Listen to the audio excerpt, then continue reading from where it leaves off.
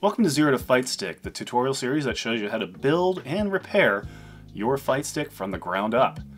Now in this episode, I'm going to be going over how to maintain your J-lever. So if you have a Sanwa JLF, a Sanwa JLX, any number of Seimitsu levers, they all operate on very similar principles and they can all be maintained the same way.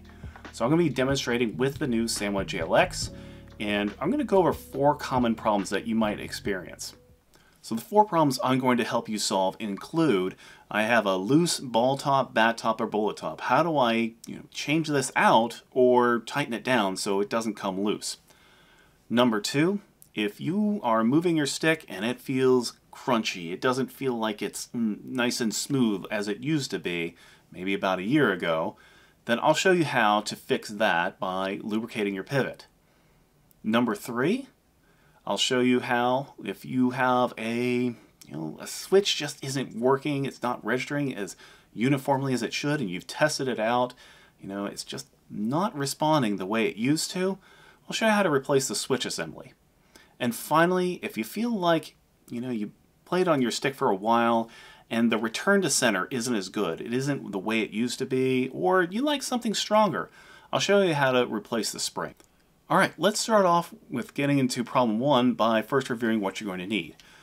First of all, you're going to need any tools that are going to get you inside your case. So if you have a pop-open case, you press a button like on the Victrix or something and it just comes open, then you're set. Now, if you need some specialized screwdrivers to get in there, well, you're going to need those. But also for the actual repair, you're going to need a flathead screwdriver. I'm using a 5/32, but it doesn't have to be that precise. Just something that will fit in the slot we're going to be putting in here shortly. Okay, so let's get into the repair. Now, I have this outside of a case, of course, but it works the same. You'll just have to work with a bigger thing as you're doing this. So I've hand tightened this, and as you can see, just by gripping the shaft, it's really trivial to unscrew it, and that's going to lead to a bad day, right? So what do we do about that? Well, it's really easy. What you want to do is just hold on to that ball top and shaft, and then make sure your flathead fits in this little slot here on the bottom. Now give that a twist while you give the other side a twist. You might feel it just slot in a little bit more, and then you're going to find it a lot harder to try and remove. So that solves that issue. There's an even better fix. Let's show you. So I said there's a better long-term fix, but it takes some short-term pain to do because you're going to need to remove your lever more likely than not. Now that solution is a shaft cover, and this provides a little bit more protection, I feel. Plus, you can get the color you want, customize your stick just that much further. Now I know some of you don't like shaft covers, you want as thin as possible. Okay, I get it. This part of the video is not for you.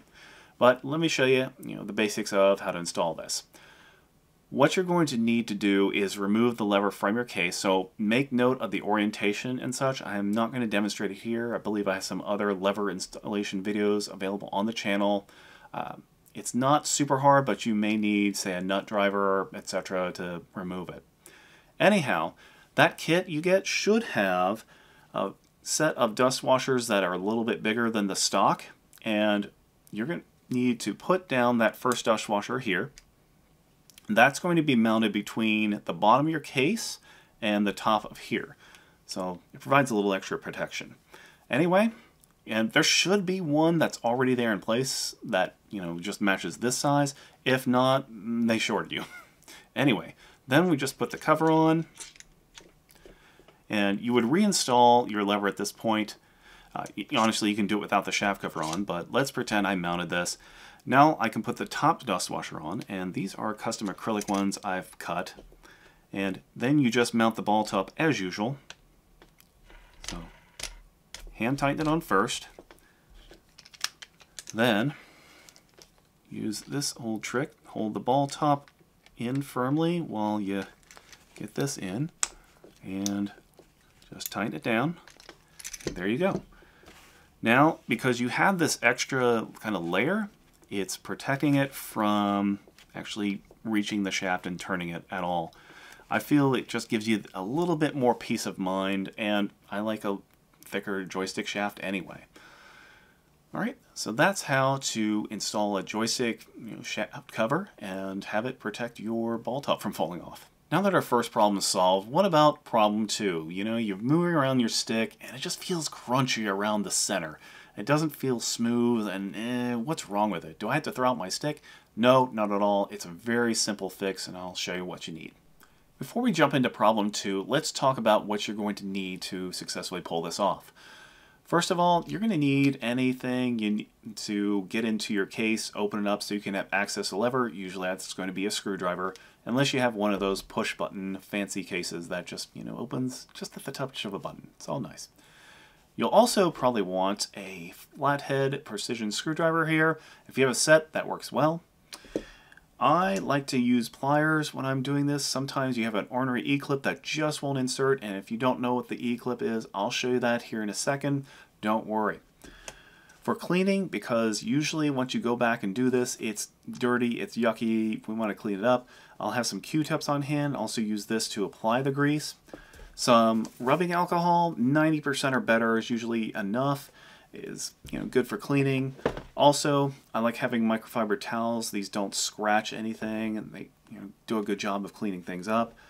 Also, for storing any wayward parts, I like having a little parts bin so that any clips or any parts that come off, I know where they are, and it's less likely that I'll just brush them aside. So anyway, now that you have the parts and tools you need to make this happen, there is one thing you're going to need else, and that is, well, if I'm going to lubricate this, don't I need some grease? And of course you do.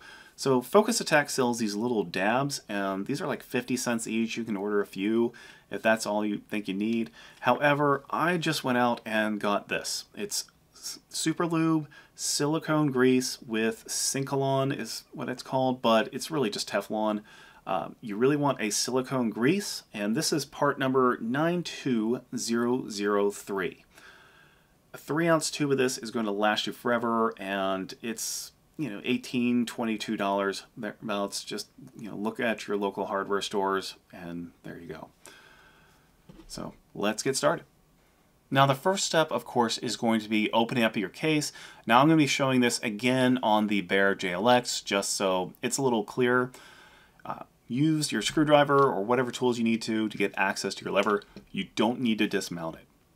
Okay, at this point I'm going to assume you open up your case and you have access to the bottom of your lever. So let's take a look.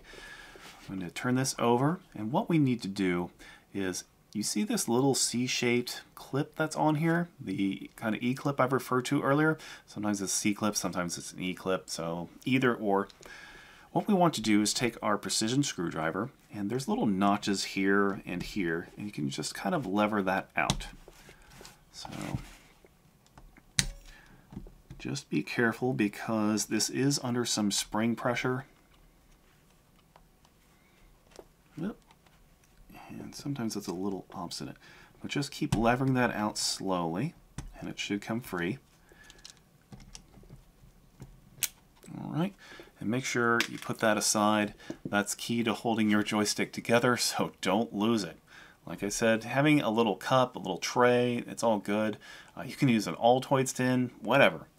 Anyway, this actuator here, see this white piece of plastic? This is what makes contact with the switches inside, and when this touches those, it clicks them in, and that's why your character moves. Alright, so let's remove that and put it aside. Next up, you'll see the spring. And it looks like this one might be a little greasy. Nope, it's okay. Alright, now down beneath is a little black plastic spring receiver, but we don't need to touch that right now. So you'll notice now, if I pull up, this comes loose. And there we go. So this black plastic piece is your pivot. And that's what we want to work on a little bit, as well as the underside here, the pivot cup. So I can move around that spring receiver. It should be kind of stuck just from the friction from the grease, or sort of, or the stickiness thereof. So what we'll do is I'll take some Q-tips, and what I like to do with them, just so they don't leave any fuzz, is just kind of spin them while I'm pinching them. That way, kind of keeps any loose fibers from going everywhere. And then just, if you hold it up, like if you have one of these spouts, it'll just kind of get it wet without being overly obnoxious. Just make sure it doesn't drip all over the place. And I'll kind of clean up this edge. And you can also use a little of the alcohol on your towel as well. That works fine. So I'm not seeing a lot of black stuff. If you haven't lubed your pivot in a while, you might get a lot of nasty looking gunk.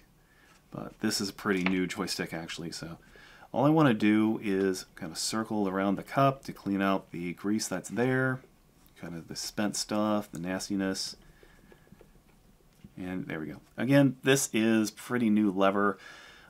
I haven't even installed it yet, so it's very clean, but we can relube it just for demonstration purposes. Now, if your spring receiver falls out like so, don't worry about it. Just give it a wipe down while you can and hold it off to the side because we'll put it back in. All right. Next up, we'll be ready for lubrication. One little thing before we continue lubing, I recommend, likely your shaft is going to be a little bit dirty if you haven't cleaned it in a while. Again, you can just apply some alcohol and give it a wipe down. You can remove the pivot, set it aside for a second, then just slide it back on. And then if you want to give that a wipe down, that works too. So at this point, it should be pretty dry and ready. Next up, we're going to apply actual grease. Now, we want to be pretty sparing with it. You just want a thin coat on the pivot and in the pivot cup. Really, you can just do the pivot cup and it'll take care of it. But I like to put a little on there just because. Anyway, so I'll just squeeze enough. And again, I'll tighten the fibers on the Q-tip. Don't use the same Q-tip used to clean. So I'm just going to put a little bit around here. And some people, I think, use other tools, but I find this works just fine. Kind of circle it around, get it nice and even on the pivot cup here.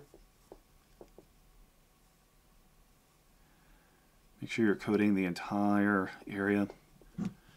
And then I'll just take a little bit more. You don't need a lot. See how little I'm using? And just dab it over the sides of the pivot like so.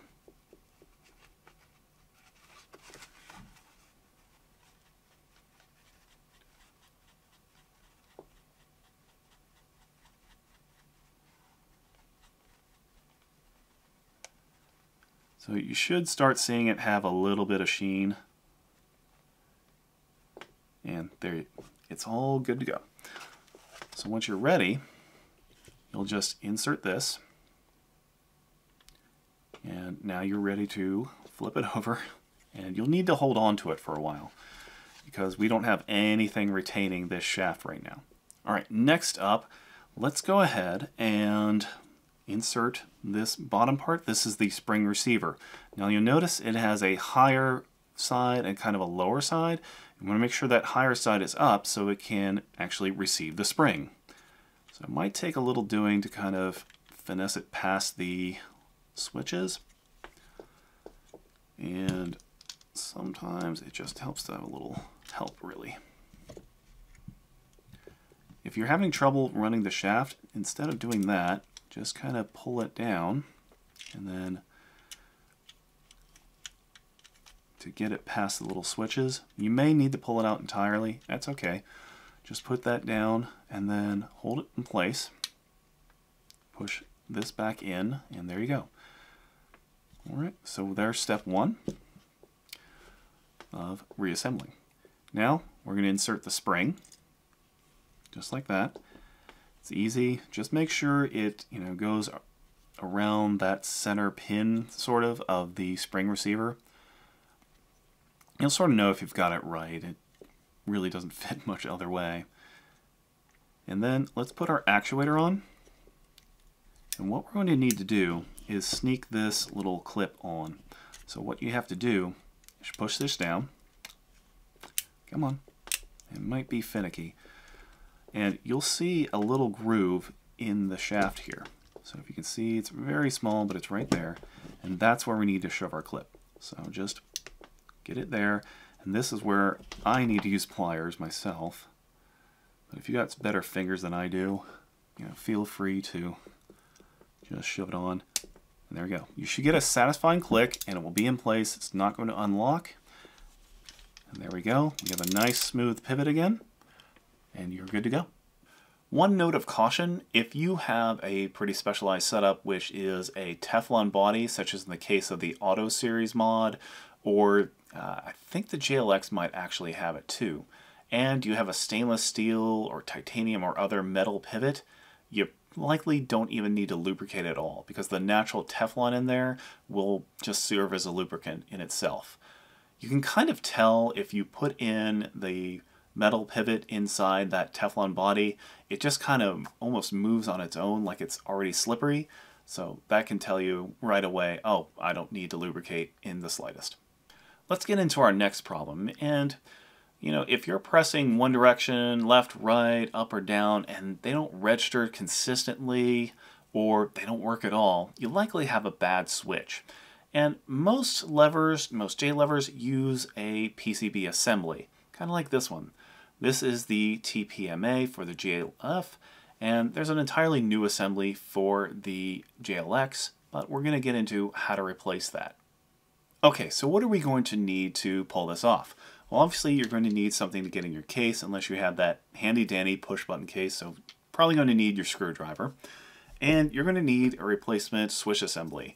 Now, if you have a not PCB using joystick, most J levers are going to use a switch assembly like this, but then you're just going to need some switches to individually replace.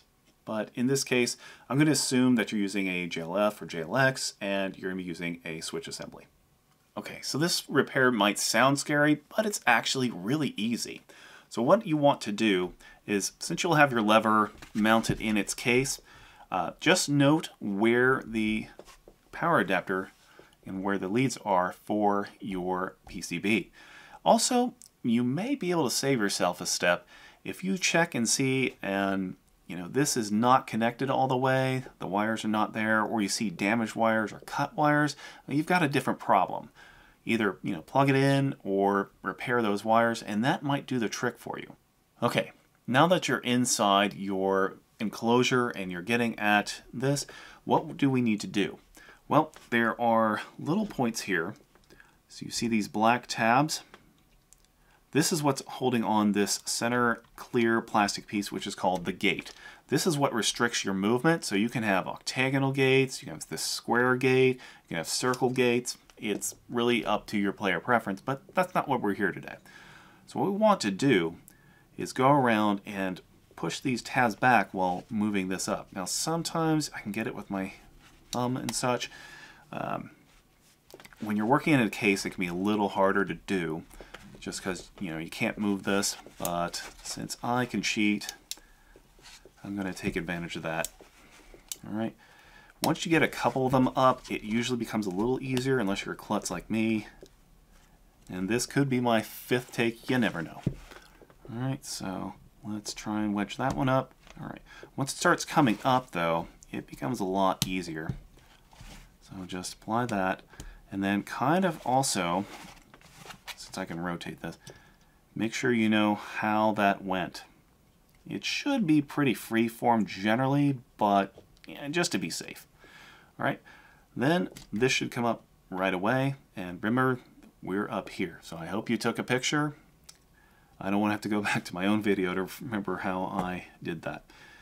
Alright, now sometimes I'll take a permanent marker and just put a marking of top up here or something just so I have a reference, but there's that. Alright, so then we've already slid this guy out, and I'm going to pretend this is brand new. I'm going to slide my quote-unquote new one back in. Once again, making sure I line that up, and then I'm going to place my gate back on top. Make sure you have the right side of that gate, because there is, like if I try and do it backwards, I don't think it'll work as well. I don't think it'll work at all because there's these little bumps that kind of set it where it's supposed to be. So you won't be able to. So just be mindful of how that gate went. Then kind of press it down. You should get a few clicks. Make sure they're all in place, all 4 points. And there you go. You've replaced your switch assembly.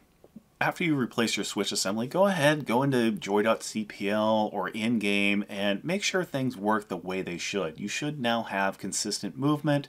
Directional should work again, just like they should. And if it's still not working, you may have a wiring fault somewhere.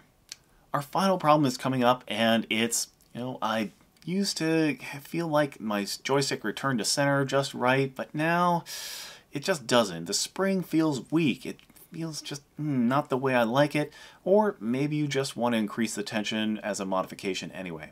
I'm going to show you how to do that next. Alright, before we dive into this, of course, let's talk about what you're going to need. The first thing is you're going to need your replacement spring, and make sure it's compatible with the stick you're putting into, of course. Can't just grab any old spring.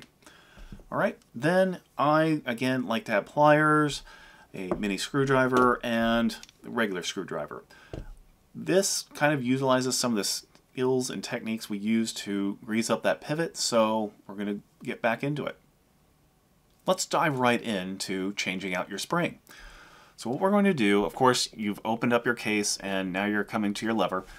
We're going to go again and remove the E-clip, C-clip, whatever you've got. Just use the mini screwdriver to apply that out. Come on. And yeah, be mindful, this might push up.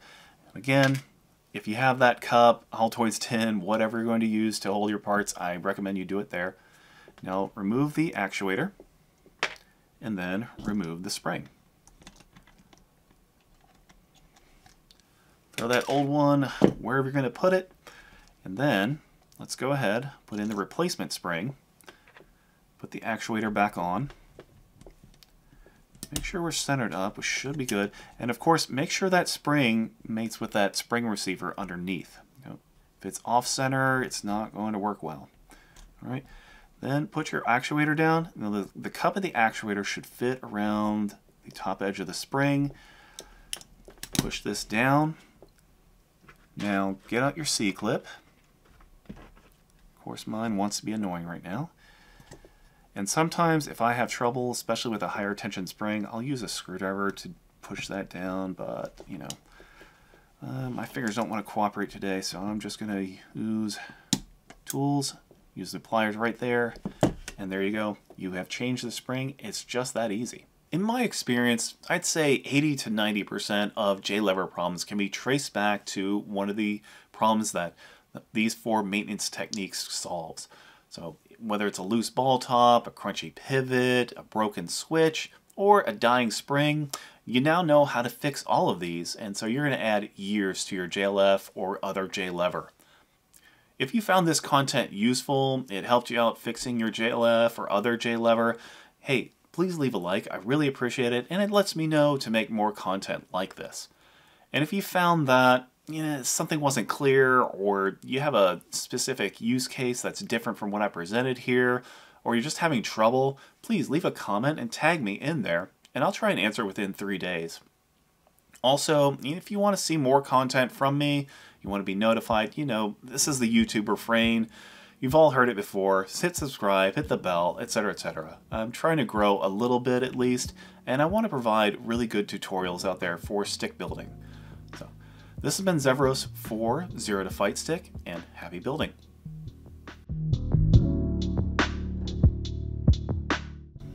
So there is a better fix for this, but it does take a lot more work in the short term. And let me go ahead and show you what that is. That's a blooper.